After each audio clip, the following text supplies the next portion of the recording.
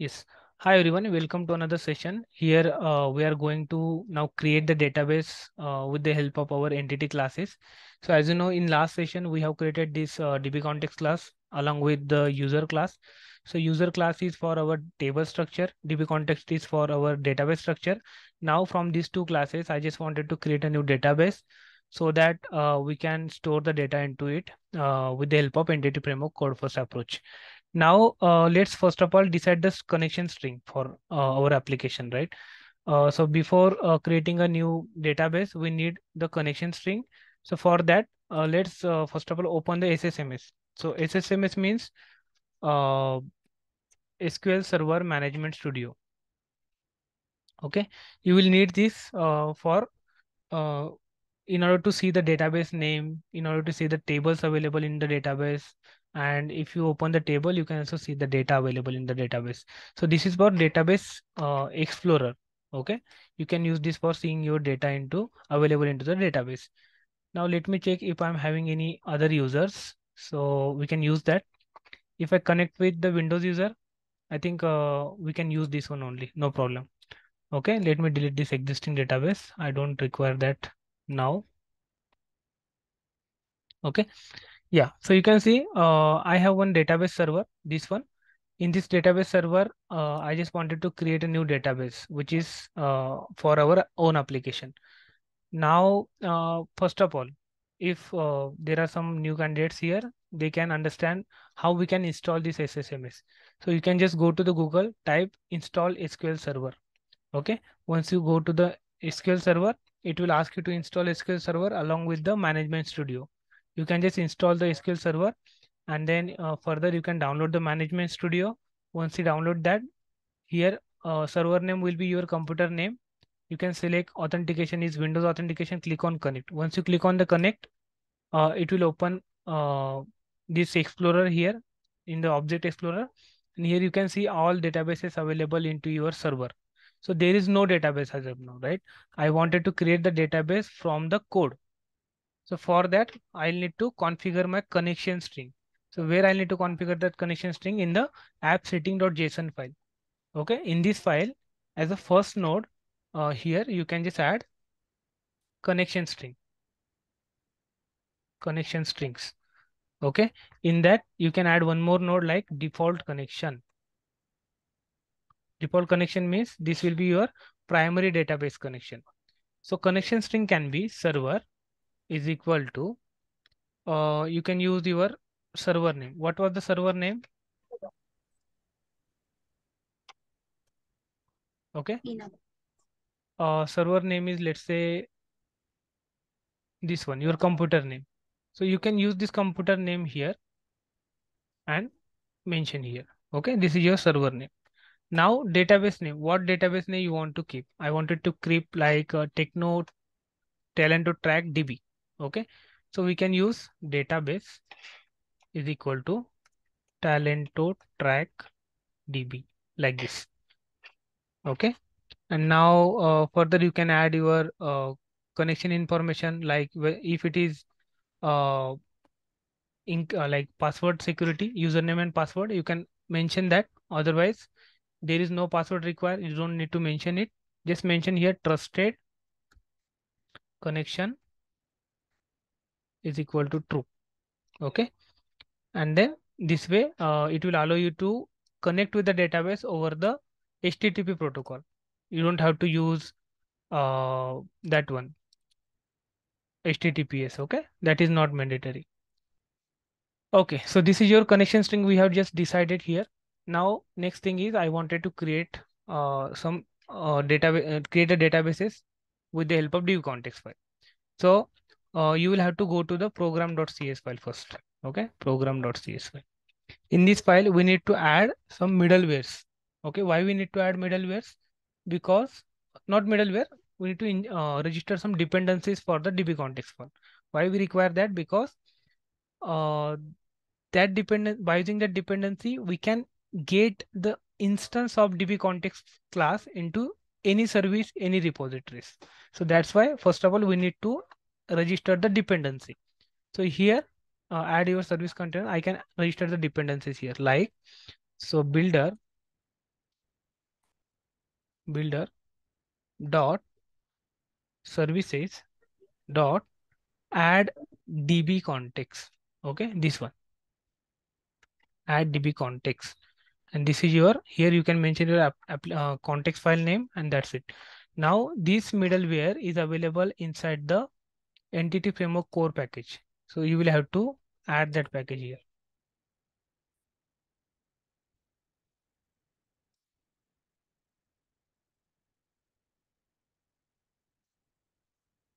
Okay, let me check if we install any entity framework core package here. No, right?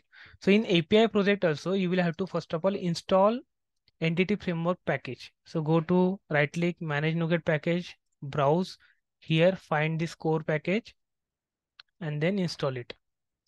Okay, click on it, click on install. So this way you will get an access of all the inbuilt classes and functionality available inside the entity framework class.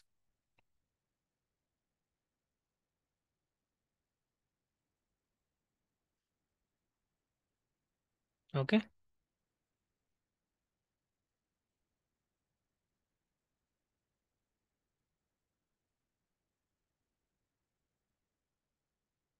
So we have just installed this package core.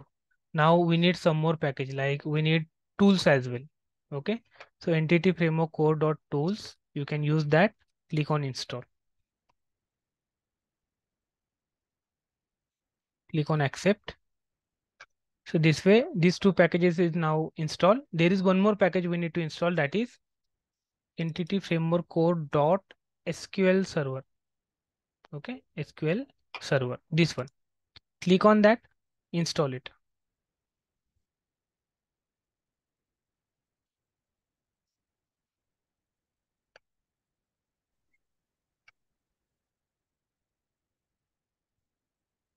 Okay. Now you can see the error for this DB context is now it is now identical. Okay, it is not available because we have installed the required packages where this class was available. Now this middleware is available. In this angle bracket, we'll need to mention our DB context file name. What is the DB context file name? It is Talento track DB context.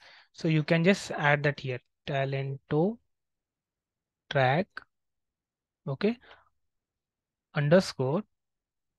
Let me check the class name. It should not, okay, underscore DB context. This one. Now you can see there is a error. Why error? Because in the API project, we do not have an reference of the DAO project. This class is available inside the DAO and we are working inside the API project, right? This app program.cs is available under the API project. So we need to add the reference of this project into the API project, then only we can access that. Okay. So how we can add the reference? Just right click here. In the suggestions, you can see add the reference to Talented Track DAO. Yes, I wanted to do that. So I will click on this. Once I click on this, it will add the reference. And then now this class is identical to this project as well. Okay. Here you can mention options. Okay. Then this arrow. And we need to configure the SQL Server database. How we can configure that? By using the options dot use SQL Server. Use SQL Server. And here we need to pass the connection string. That's it. Okay. Now you will there will be a question like how we can pass the connection string into this function. Okay, from where I can get that, right? Because connection string is available inside the app setting.json. I wanted to read this connection string from here and I wanted to pass to this function. How I can get that? So I need one configuration object. Okay, so let me check if there is any configuration object available. We need to read the app settings.json file first, and then only we can read the values from that file. So let me check.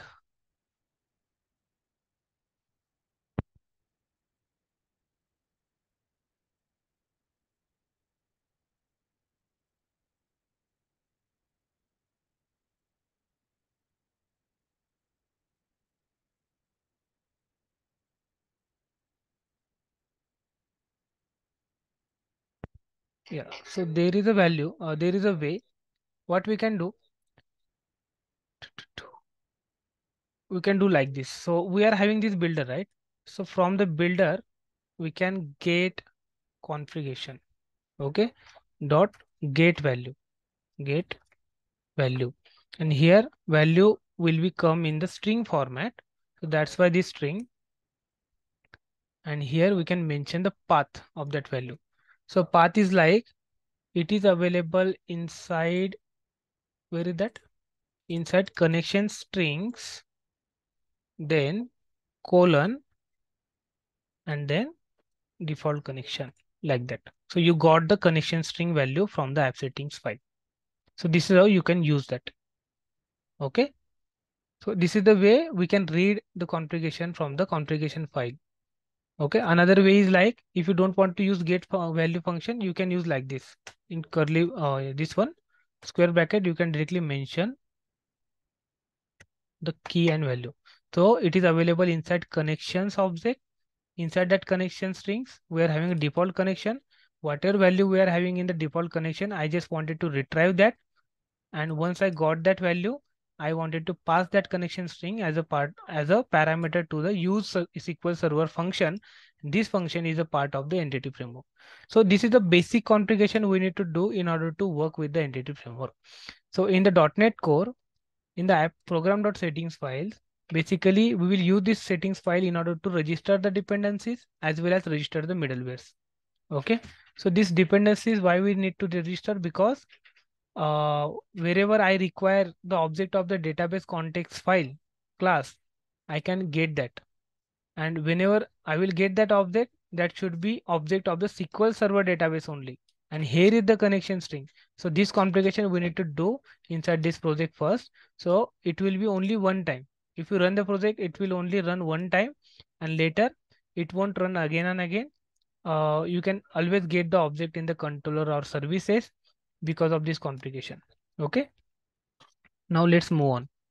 So what we did as of now, we have just set up the dependency of our DB context file in the program.cs. Now we can run the migration. Before that, I just wanted to see the DB context class once again. So if I go to the DB context class, you can see there is one table we have registered. Also, I think we can add one more constructor that requires like public, then our DB context class name.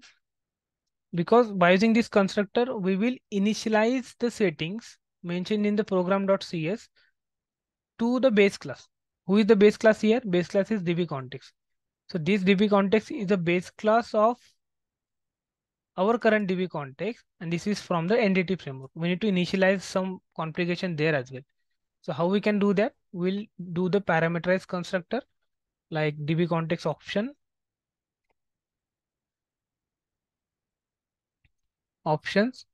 Then we will mention our DB context file name here. That is our talent to track DB context. Okay. And here we will have one options object like this. Inside this, we'll have to initialize the parameters to the base class. So we'll do like this. So there is a base keyword in C# in order to call the constructor of the parameterized, call the parameterized constructor of the base class. So by using the base class, we can just pass these parameters to the parameterized constructor of the base class like this. And that's it. Okay. I think we are good to go. Now we can create the database. Now you can see we do not have any database here. If I right click, refresh here, no database, right? I wanted to create the database. So I will go to the tools, then command line arguments. Here you can choose, NuGet package manager. Click on the package manager console. Once you reach here,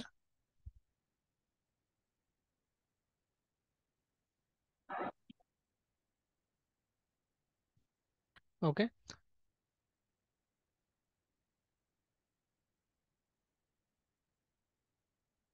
Here, what we can do, we can run one command. So there is a command.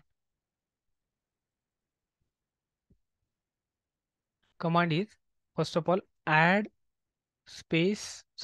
hyphen migration, and we can add initial create. Initial create means create my new database. Okay, migration means what? I will tell you.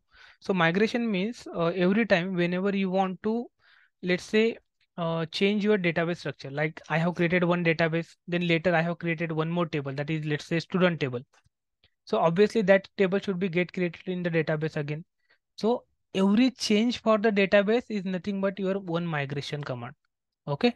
So this is my first time to create database. So that's why I'm giving a name to initial create. Okay. And if I hit this command, then it will create one migration folder into your API project. Now let's wait for it. It is running in the background.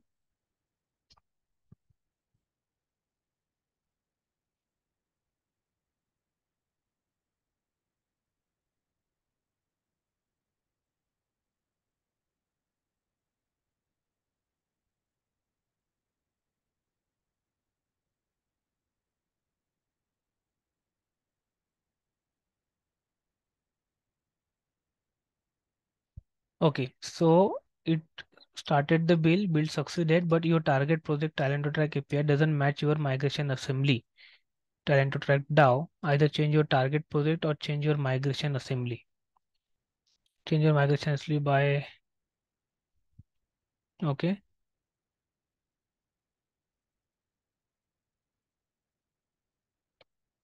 it is by default.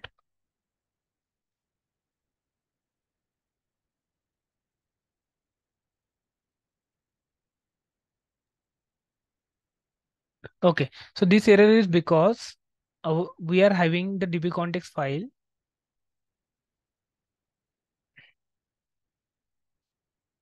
inside this project, DAO project. Now we are doing the migration inside the API project. So that's the problem. So let's do one thing. Instead of changing the migration assembly, we will just change the project here. Let's select the DAO and now run the migration command. Okay. This time it should work. Okay. You can see uh, it has created one migration folder here. You can see this one. So this is in DAO project now. In migration folder, you will see the initial create file. So this file will actually has all the things related to the current database schema. Like it will create one table, user table. This table will have one ID column, which will have the integer value. Identity one of one means it will be auto incremental and the primary key of the table.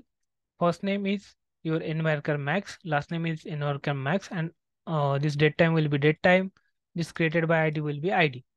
Okay, so this way we can, it will convert your C# code into the SQL DDL query, and then it will generate the table into the database. Okay, now we got the migration file. Now we can update the database. Okay, so in order to update the database, you can fire this command, update dash database, and click on enter. So this way, whatever migration you have generated, you can verify your file first whether it will going to create all the table structure, everything as per your requirement or not. If yes, then only you can just click on call the update database command. So that way it will only make these many changes to your database. Now what error is this? A connection was successfully established with the server, but then error occurred during the login process. It means this SSL provider is not working. So we need to make some changes to your connection string, that is trusted connection true. And there is one more, I think, let me copy the error so we can get the correct one, correct solution.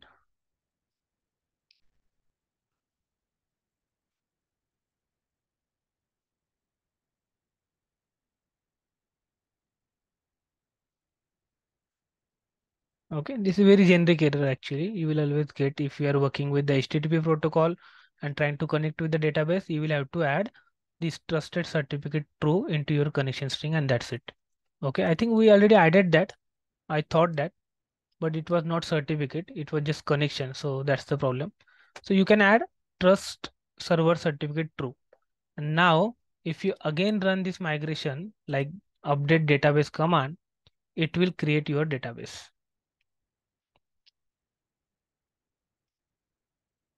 Okay, you can see done. Now done means if you go to your database, now right click and refresh this one, you will see one database, Talento Track TV. Okay. If you open this database, tables, you will see one more table, that is your user table. Okay. And now if you open your user table columns, you can see these many columns automatically got generated. That is ID, first name, last name, email, contact number, role, created date, created updated date, created by, and updated by. So this is how we can generate the database automatically by using the entity framework. Okay. There is no single line of change, no single character of change at the database level. You can see I haven't even created the database through the SSMS. Everything we have done through the code only. So that's why we used to call it as a code first approach of the entity framework. Okay. I will pause here and we'll discuss the next things in the next session. Thank you.